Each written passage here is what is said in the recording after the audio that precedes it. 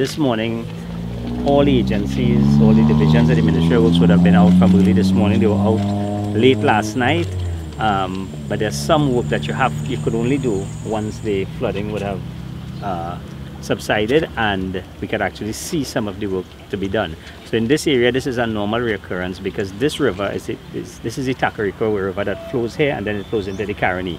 Once you have this sort of downpour, you have a lot of bamboo, as you can see here, coming in all the way from Cora, and that comes all the way down the Tacaroni River, blocks the bridges here because these are lower bridges than normal, and this traps the water. Last year, if you could remember, when we came here after the flood, and it took about 2 to 3 weeks for the water in this area to recede, and the reason for that, there were no berms on either side of the river. This year, the water did not even reach the roadway. The same amount of rain, same amount of same level of water, same channels, but no flooding in this area.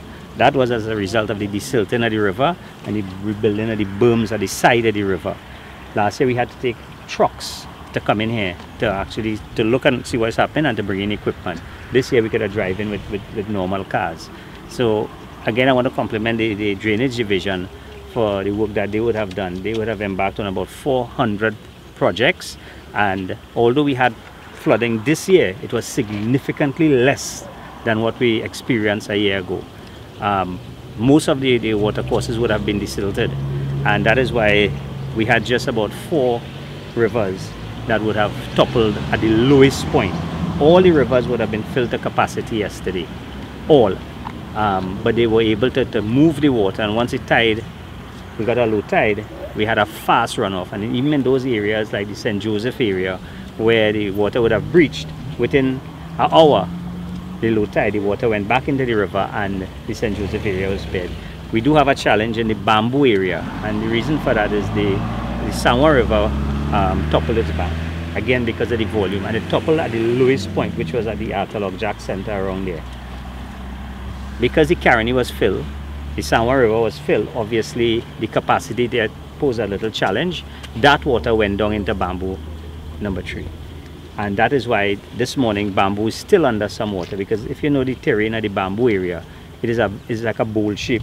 It's the lowest point to enter the Caroni. That water just can't run into the Caroni. We have to pump the water. So what we're doing today is we're putting additional pumps. We have the existing pumps, they're working. We're putting some additional pump to get the water out. I would say last year we had about 250,000 people affected with the same level of rainfall.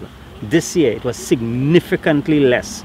And today, one day after that downpour, the majority of Trinidadians' life would have gone back to normal. Last year it took almost a month for us to get back to some level of normalcy. So we do have a lot of work this morning. All the teams are out there. We're looking at the bridges that would be blocked, some of the water courses that debris would have come into. And what we're doing is that we're clearing all these areas because we do expect some showers after lunch. We expect the high tide to step in. Right now we do have a high tide, and some of the rivers would be stagnant.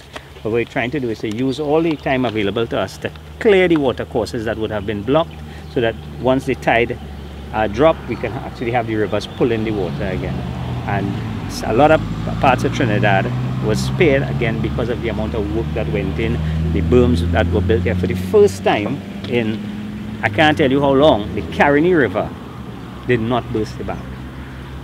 And to me that is a significant improvement because of the amount of work that went into the Caroni River from January to now. The Caroni River was able to contain the water, and that is why you have places like Greenvale where we actually expanded the capacity of the Caroni by about 3 times in that area, and wherever we found space we started to open the channels in the Caroni.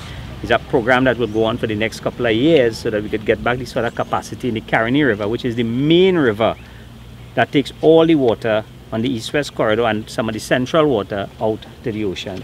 What we're trying to do is to concentrate on these main rivers, build back the capacity so that we can handle to the best of our ability this level of rainfall. I think we did a good job as a country to hold together, and what we saw is a mass improvement in the way we handled the situation compared to say a year ago, because we did have ample warning this time.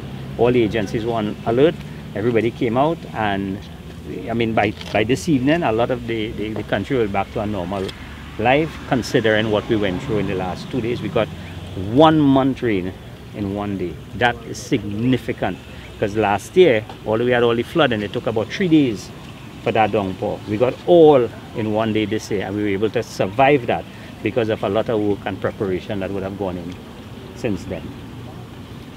So if you look at the rivers that would have toppled, the San Juan River would have, I think, done the most damage.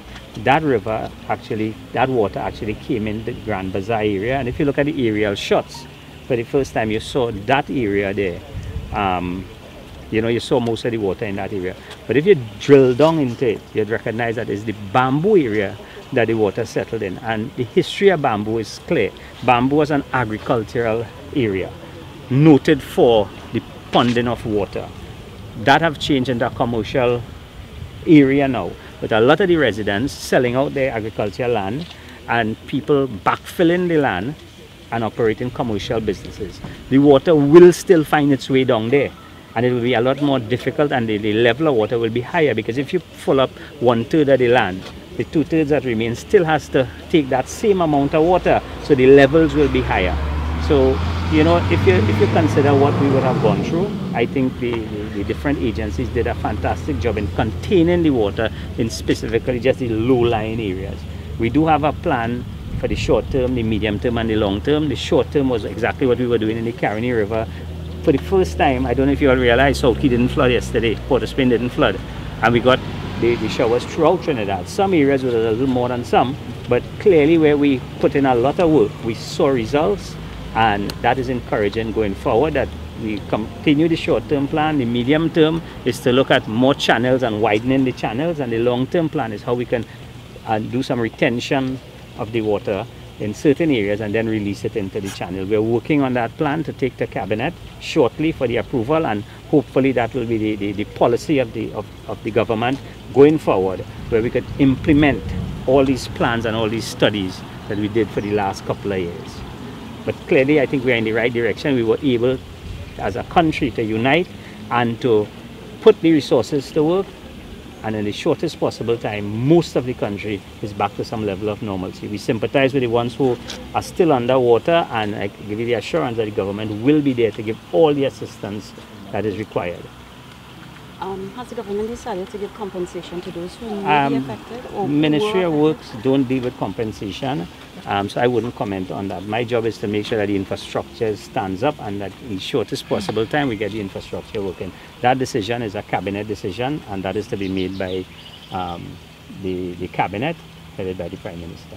And how many pumps were installed in Bamboo, or you will plan to install? Well, we do have several pump stations in Bamboo.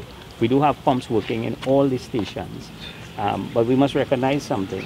The pumps that we have in these stations are some 30, 40 years old.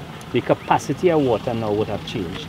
What we had in those areas, we have sometimes 3 pumps, and people may say 1 or 2 working, because they just keep adding pumps as one breakdown. They don't move the old one. It is not that you have 3 or 4 pumps working at the same time. These are old pumps.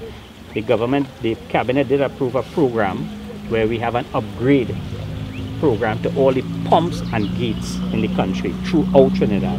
That program is ongoing. This year we have some new pumps coming in on the Caroni, that contract on the Caroni River. That phase does have pumps and gates, and the pump and gate program is an ongoing program, but it's a program that will be stretched over a 3-year period, where we intend to replace all the old pumps with larger pumps and you know, put in the infrastructure that could cater for this new era of global warming and the new trend to what is the new norm with rainfall, because it is not like what we were accustomed to in the past. What you find now, you have some downpours concentrated in certain areas, and if the infrastructure cannot handle that, obviously you will get flooding. What we have been getting with all the rain is a lot of flash flooding. Once the rain stops, the water runs off very fast, and that is as a result of the cleaning of the water courses. It's unfortunate that I saw the leader of the opposition making a statement that the government didn't clean